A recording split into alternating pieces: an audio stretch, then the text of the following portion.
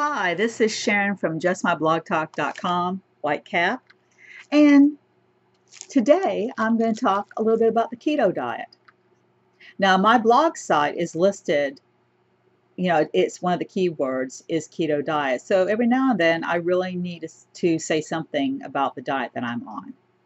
I started a keto diet in the middle of June. It is now the middle of September, so I've been on it for 4 months, and I have lost over 20 pounds. I haven't met my goal yet, but I am determined to meet my goal.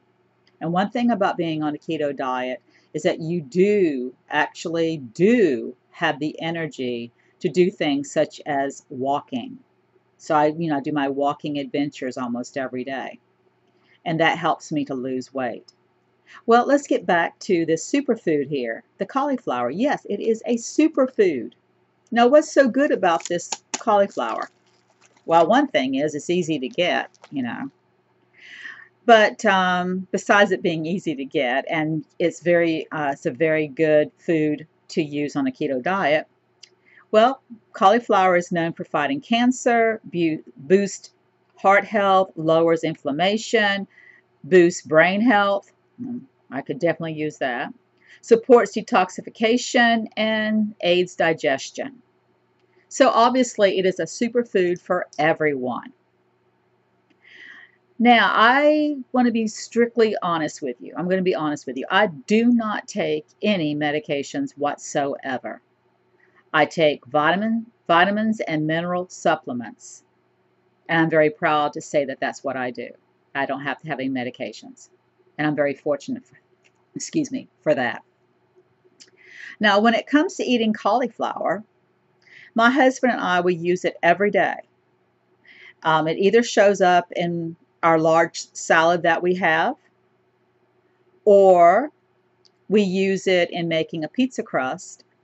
Now, we use it as one of the ingredients in making our pizza crust. We did try the cauliflower pizza crust, which is just, cauliflower, but it was just a little bit too wet for us. So my husband came up with a recipe using some cauliflower along with almond flour and coconut flour and some other ingredients. And it's a really good pizza crust. Another food dish that we make using cauliflower is our cauliflower and cheese dish. Oh, it is so good. It definitely replaces macaroni and cheese. And one thing for sure, you're getting so many nutrients and vitamins from eating this cauliflower and cheese dish. And I'm going to show you what it looks like. This is how it turns out.